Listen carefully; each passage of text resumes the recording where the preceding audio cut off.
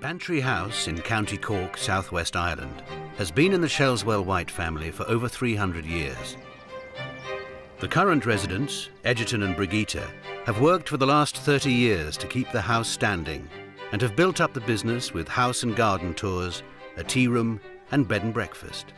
Previous generations have struggled with it, and it's a challenge. We felt that it was a challenge worth rising to.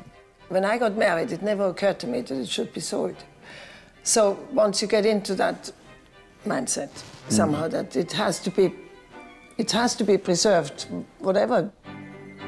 But in his late 70s and unwell, Egerton felt that he and Brigitte could no longer carry on being the sole caretakers.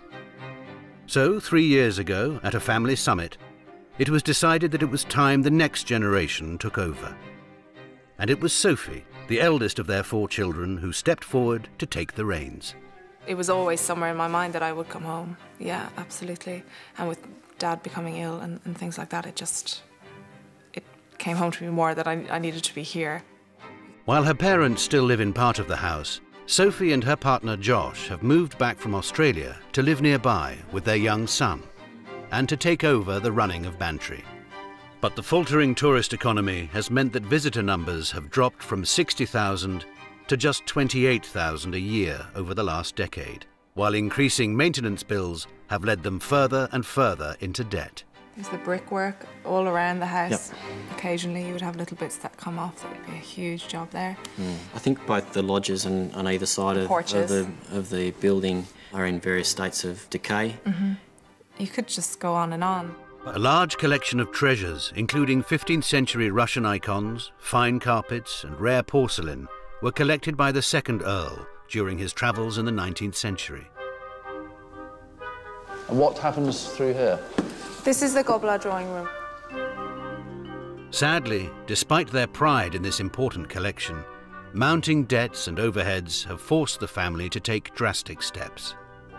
We have had to sell furniture in the past to keep the maintenance going. What has been sold? This would break my parents' heart to me say it, you know, dining room table had to go, mirrors.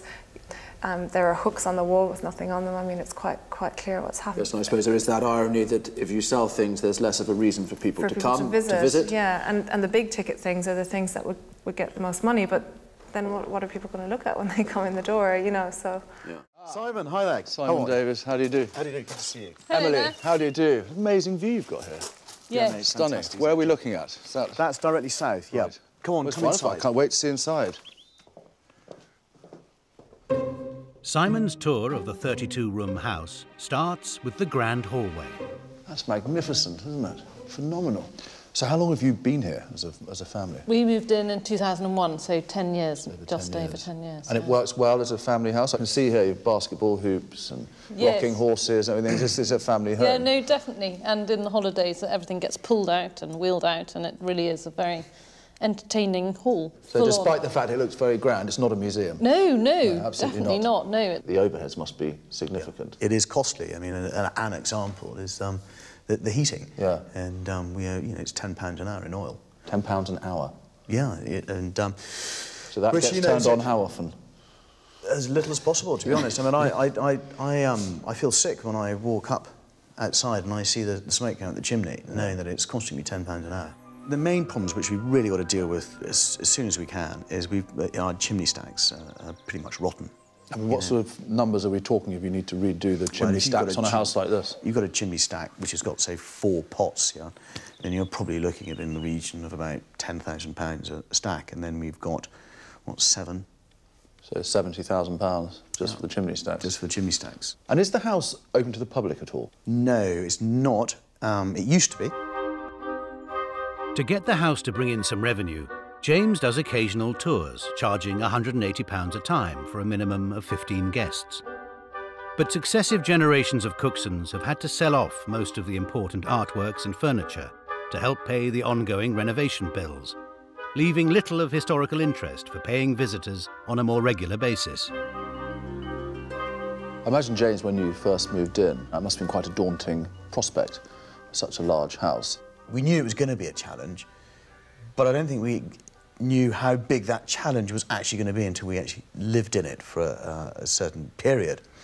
But we did reckon that we'd give it 10 years before we would then made the next decision.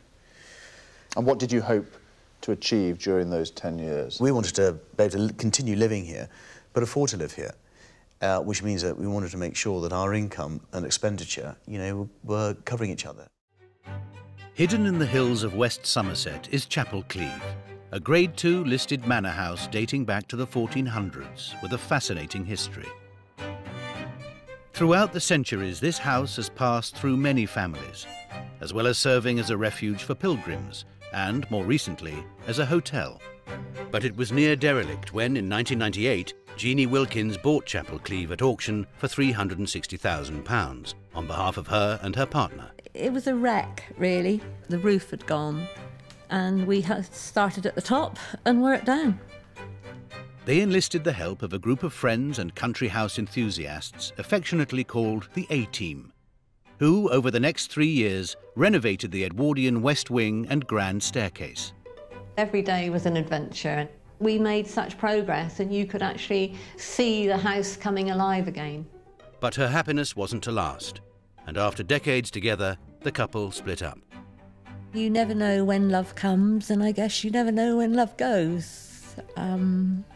But he's been gone for 6 years now, and struggling on, but it's not the same. Now, 63-year-old Jeannie lives on her own in this 15-bedroomed house and survives on a frugal income from letting out one small wing. I never have the heating on. I sit in one room with a fire, go to bed with my clothes on when it's very, very cold. But while she devotes her time and every penny she has to the endless maintenance of the house and 7-acre estate, the building is crumbling. I can't sustain this because I have no liquid gold to continue to do things. And with a building like this, you're fighting fires all the time. As soon as you've done a bit there, it's time to do a bit there. It has a very checkered history. I would like to see it survive, to try and preserve it for future generations. Jeannie begins by showing Simon the wing of the house she lovingly renovated with her partner and friends. Starting with the 100-foot Edwardian gallery, with its plasterwork by the celebrated architect George Bankart. This plasterwork just goes on and on and on, doesn't it? Absolutely beautiful.